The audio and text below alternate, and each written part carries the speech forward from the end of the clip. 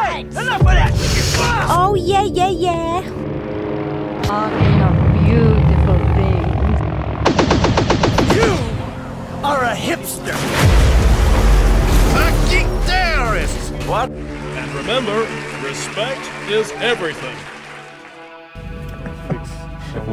Would be quite interesting to do that on a train, like in a train trip, and people like, what is he doing? And then you have a camera over there. What the fuck?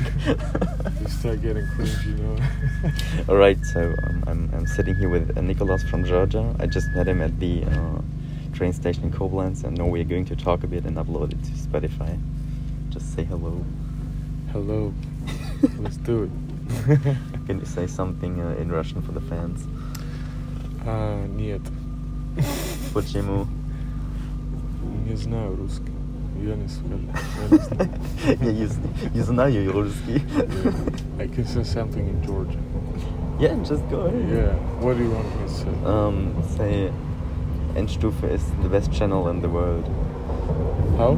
Endstufe. Endstufe? Yeah. Endstufe. არის საუკეთესო channel im სოფლიოში. Perfect. So you already told me you're a programmer from remote work, and well, kind of. Yeah, mostly. Yeah, but basically, the world is full of opportunities. So right now, I'm programming. Maybe tomorrow, I will still programming because I got a project to finish. So what are you working on? There is one application in Georgia for jobs. It's kind of you can upload your CV, and because there is a lack of people who are actually getting trouble in making a professional CV. Yeah. So we are getting a service which allows them to you can just click the button on the application. Right. The agent will call you. Right. And she or he will just ask you about your knowledge, about your school, about your degree, and things like that. In like 5 minutes, she's gonna send you a ready PDF file on your email. And this is kind of functional that we're developing right now. So, is coding one of your biggest passions in life? Not really. No, it's actually exciting, interesting, but it's kind of simple, Usually when I think of coding, then I see someone sitting in the basement, like the Anonymous mask. That's here. right. That's me. And then you're in your tunnel, just blending everything out. Yeah. And you only have your Coca-Cola or Red Bull. Yeah, Monster. Is it like that? Yeah, Monster with Cheetos. Gosh, I wish we had a Monster right now here. Yeah, God, yeah. No, coding is it's an exciting thing because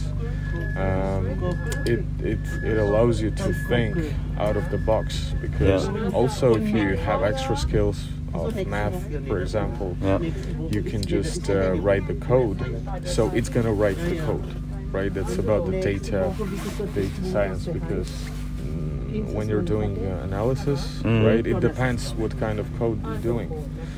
So I just can't explain how huge is this whole thing. Would you recommend for someone who is not so analytical but more like acting from feelings and not so much from the head, like get into coding?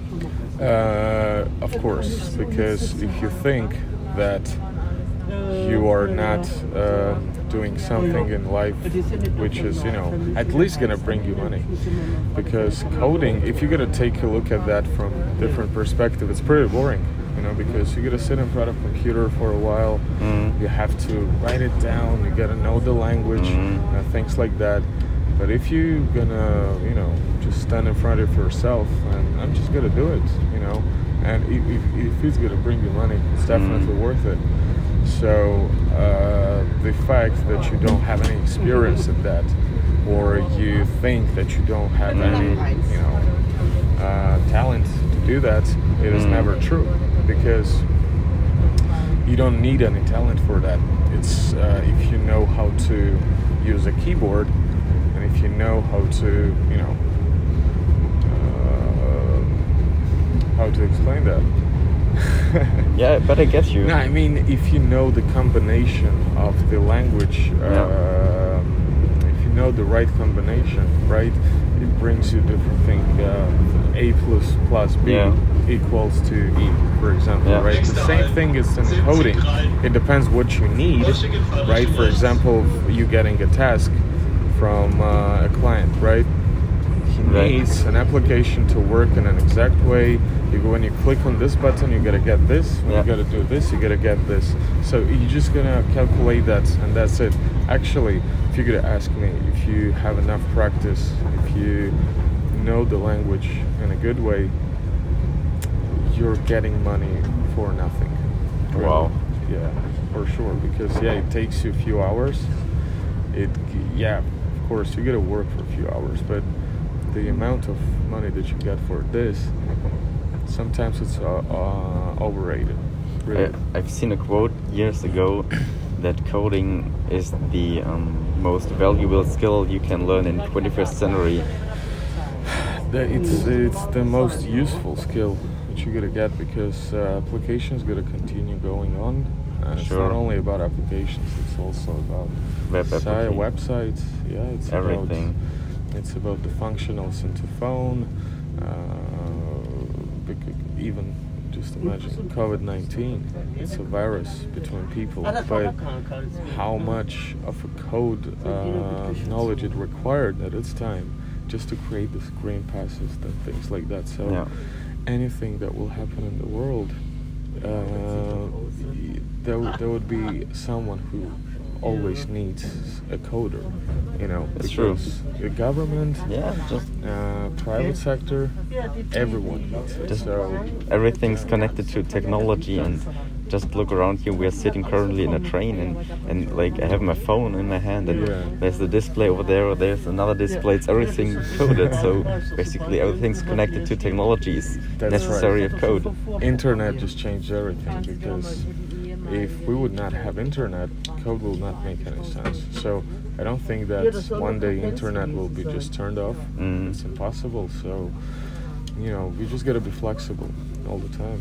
If you know how to be flexible, then your life will get flexible in a good way, because your schedule will be flexible, your mindset will be flexible, because you can't just concentrate on one thing.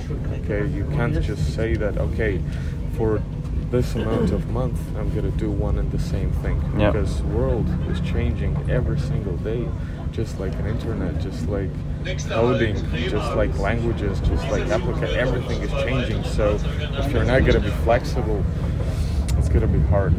It's gonna be hard. So maybe one last thing before ending this. If someone would say to you, I want to earn a lot of money in coding, but have no experience at all, where should I start? I'm gonna tell you a small story, because I had a friend, and I have this friend, he's not in Georgia anymore. He was 29 years old when he decided that he gotta learn this, and he was going to, I don't know what it's called in English, but it's like old bazaar. He was buying old books, Soviet books of coding, and he actually learned basis from these books. And then he eventually went to YouTube, and he actually self-developed guy, and with zero knowledge, with zero money, he just wanted that so bad, he did it, and now he's like up to 5,000 euros a month, and he's a freelancer. He can live anywhere he wants. That's a great way to go. Just because he wanted to. So sometimes you gotta stop thinking too much. You just gotta stop. You just gotta do it. You gotta start coding. Maybe you'll understand it's not yours, but you already did it. You already did something. So that's where the process is starting. Because you can't just sit and think that, oh, you know what, if I'm gonna try this, it's not gonna work. Just do it. And if it's not gonna work, you're already gonna have result that it doesn't work. So it means you have to do something else. And that's the whole thing. Overthinking is not a good thing. it will never assist you in a good way. So just forget about it. Just do it. Just do it. If you know, coding will not suit you. Apart from coding, there is a lot of different things in this field, right? So you should acknowledge what is happening around you, and the main point is to figure out what is yours and what is not yours. If you're not gonna try that, you can't identify if it is yours or not. So just do it. There is no excuses. Never.